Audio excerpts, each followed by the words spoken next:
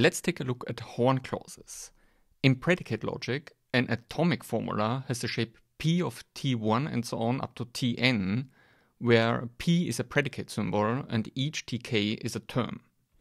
For example, M of x is an atomic formula, and P of x f of y is also an atomic formula. But P of x implies M of x is not an atomic formula, because it uses the binary connective right arrow. And a literal is either an atomic formula, which is called a positive literal, or the negation of an atomic formula, which is called a negative literal. For example, not M of x is a negative literal, and therefore a literal. And a clause is a disjunction of literals. That is, a clause has the form L1 or L2 or and so on or Ln, where each Lk is a literal. And now the point. A horn clause is a clause with at most one positive literal. And horn clauses are named after the logician Alfred Horn. And we distinguish different types of horn clauses, because a horn clause has at most one positive literal. So there can be either no or one positive literal and 0 or more negative literals. And depending on this, we call a horn clause a definite clause, which means a horn clause with exactly one positive literal, or a unit clause, that is a special case of a definite clause, namely a definite clause with no negative literal. So in other words, a unit clause is a horn clause that is comprised of a single positive literal, or a goal clause, that is a horn clause with no positive literal. So let's consider definite clauses in more detail. And to repeat, a definite clause is a horn clause that has exactly one positive literal. And we can read definite clauses as rules of the form if implies then, because a definite clause has the shape H or not G1 or not G2 or and so on, or not Gn. And the single positive literal H is called the head of the clause, and the rest is called the body of the clause.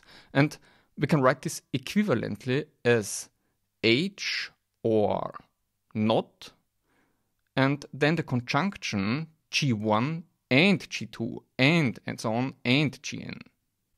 And further, using the fact that A or not B is semantically equivalent to B implies A, we can write this clause equivalently as an implication. The conjunction G1 and G2 and so on and Gn implies H. So actually, instead of if implies then, we have now written this equivalently as then is implied by if, which of course means exactly the same thing. So we can read a definite clause as if the body holds, then the head holds. And horn clauses are the basic building blocks of Prolog programs. Prolog uses colon dash as an SK transliteration of left arrow, and comma for and. And in Prolog, the language elements closely correspond to the three types of horn clauses. But in Prolog, they are called rules. A rule has the shape H colon dash G1, comma, G2, comma, and so on, comma, Gn. And each Gi is called a goal. Then facts, which consist of only the head. So a fact can be regarded as a rule where the body is true, so the head always holds. And queries, written as colon dash, followed by one or more goals. And we can think of a query as a question that asks, is the conjunction of these goals a logical consequence of the given Prolog program? And to emphasize this, a query is often written with a question mark instead of a colon. And we can use horn clauses for programming, because we can write horn clauses that express what holds and what follows from what, and we can ask for logical consequences of these clauses. And At first sight, this way of programming may appear exceptional, but in a sense, all programming is of this kind, because as programmers, we build a theory of our domains of interest, and the consequences of a program must be aligned with the intended situation. And one paper I highly recommend about this topic is Programming as Theory Building by Peter Now, because it argues this point very well. And of course, when we program in a logic programming language like Prolog, then this strong connection between programming and theory building is particularly evident, because in Prolog, we literally build a theory and we ask the Prolog system for logical consequences of the rules and facts we state. Now, an important question is, of course, how expressive is this? That is, what can we formulate with horn clauses? And it turns out that horn clauses are a Turing-complete subset of first-order predicate logic. This is important because this means that horn clauses, and therefore also Prolog programs, are sufficient to express all known computations. So let's show Turing completeness of horn clauses. We can do this by describing a Turing machine with horn clauses. So first of all, what is a Turing machine? Well, a Turing machine consists of a set Q of states, an initial state, a final state Qf, a tape alphabet gamma, and a transition function delta, which is a mapping from the current state and a symbol under the tape head to the next state, a symbol that is written at the current position, and L or R indicating how to move the tape head, on the understanding that the tape extends indefinitely in both directions. So delta is a function from state and symbol to state, symbol, and L or R. And this may look very simple at first, but this formalism in fact suffices to express all computations that are currently known. And in fact, it's widely believed that every mechanical computation can be expressed with Turing machines. So we can in fact use the expressive power of this mechanism as a definition of what we mean when we say that something is computable. For example, everything that a modern computer can do can also be modeled in this way. And this mechanism can also express its own workings. That is, we can write a Turing machine that takes the description of a Turing machine as input and performs the calculations that that machine would perform in a given situation. So let's consider an example. Here is a Turing machine that computes addition in unary encoding. This means that a natural number n is represented by n ones. So this is a Turing machine with 5 states. S1 is the initial state, and S5 is the final state. And this Turing machine computes the sum of 2 natural numbers on the tape, and it replaces the initial tape content by that sum. For example, let's consider what this machine does if the initial tape content is 2 plus 1, represented in unary encoding. That is, we have 2 ones in a row to represent the natural number 2, then a plus symbol, and then 1 1 to represent the number 1. So in this case, the machine computes 2 plus 1. And it does that by moving the tape head to the right until it encounters a plus symbol. And then it replaces the plus by a 1, and it moves the tape head further right until it encounters a blank symbol. And when it encounters a blank symbol, it goes back to the left, it replaces the rightmost one with a blank symbol, and then it moves the tape head to the initial position. And in this case, the machine has reached state S5, which is the final state, and we say that the machine holds. And when the machine holds, the remaining tape content is called the output or result of the computation. So in this case, we see that the machine has successfully computed 2 plus 1 and written the result 3 on the tape. And the important point is that we can write Turing machines for all computations that are known. So, for example, we can write a Turing machine that computes multiplication, or computes the factorial of an integer, or sorts integers, or determines whether an integer is a prime number, and so on. So we can express every known computation in terms of this mechanism. And a mechanism is called Turing-complete if it can also achieve this generality, or in fact also express the workings of a Turing machine. And this is the case for Horn clauses. So Horn clauses are Turing-complete, and we can prove this by showing how we can express a Turing machine in terms of Horn clauses.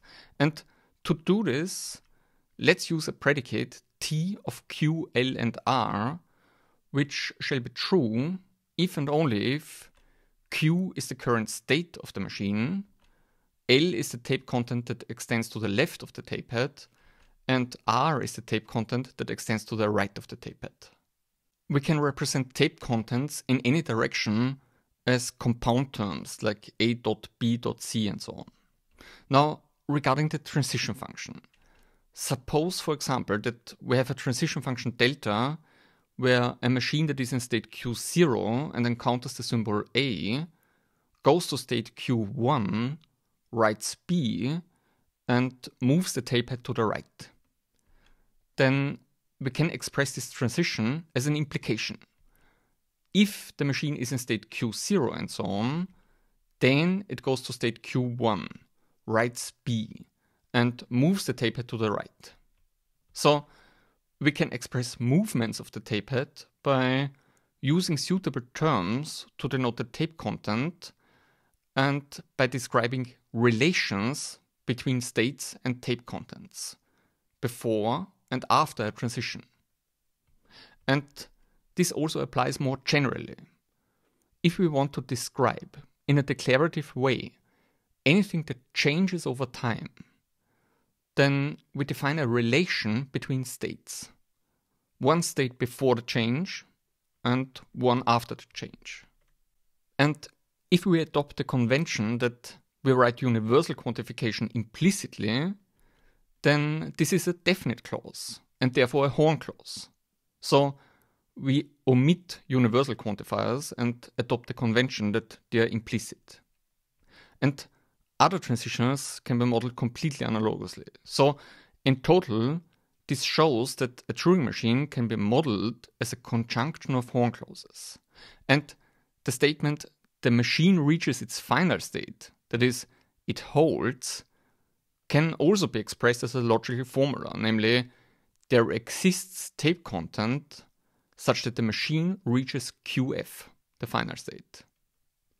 And this sentence is a logical consequence of the clauses that model the Turing machine, and by the completeness theorem, therefore derivable from them, if and only if the machine holds. And the negation of this statement, namely the machine doesn't hold, is even a Horn clause. So this is a Horn clause without a positive literal, so a goal. Now, if we add this clause to the Horn clauses that model the Turing machine, then the entire set of clauses is unsatisfiable if and only if the Turing machine holds. And famously, determining whether a Turing machine holds is only semi-decidable, not decidable. So we know from these considerations that unsatisfiability of first-order Horn clauses is also only semi-decidable, not decidable. Because if the conjunction is unsatisfiable, we can refute it, that is, prove its negation. But every such procedure must either yield wrong results or won't terminate in some cases if the conjunction is in fact satisfiable, because otherwise we could use such a procedure as an algorithm that always correctly decides the halting problem, which is known to be only semi-decidable. And as a corollary, we also know from these considerations that satisfiability of first-order Horn clauses is not even semi-decidable. So satisfiability is truly undecidable, because if satisfiability were also semi-decidable, that is, if we had a procedure that correctly answers every yes instance, then we could run both methods in parallel. That is, we could in parallel try to show that the set of Horn clauses is unsatisfiable and at the same time try to find a model. And if both were semi-decidable, then this would guarantee that one of them succeeds, because it can only be unsatisfiable or have a model. And this would again imply that we could solve the halting problem, which is known to be only semi-decidable, not decidable. And the reason for this difference between satisfiability and unsatisfiability is that there are sets of Horn clauses that are satisfiable, but which have no finite model, only infinite models. So even if a model exists, we may not be able to construct one with only a finite number of steps. Whereas if the conjunction of clauses is unsatisfiable, then the negation is valid, and by the completeness theorem, therefore provable. And this means that we only have to systematically search for a proof, and if a proof exists, then we will find it, because a proof is finite. So you may have a question at this point, and the question may be, why do we care about Horn clauses? And we've now seen two essential characteristics of Horn clauses. First, they have a simple structure. And second, they are general enough to express all computations. Well, of course, the second property is important if we want to write general programs. And the first property is important because syntactic simplicity allows fast inference algorithms. So a key attraction of Horn clauses is that they strike a nice balance between expressiveness and efficiency. And Prolog benefits from this exact balance. Prolog lets us write short programs that are general and efficient. And in addition, due to the close connection between Prolog and logic, we can reason logically about Prolog programs. And this makes pure Prolog code also easy to understand, explain and debug. And we've seen from the Turing machine example that Horn clauses are in fact quite convenient a mechanism, because it was quite easy to model how a Turing machine works in Horn clauses, while at the same time retaining this simple syntactic structure.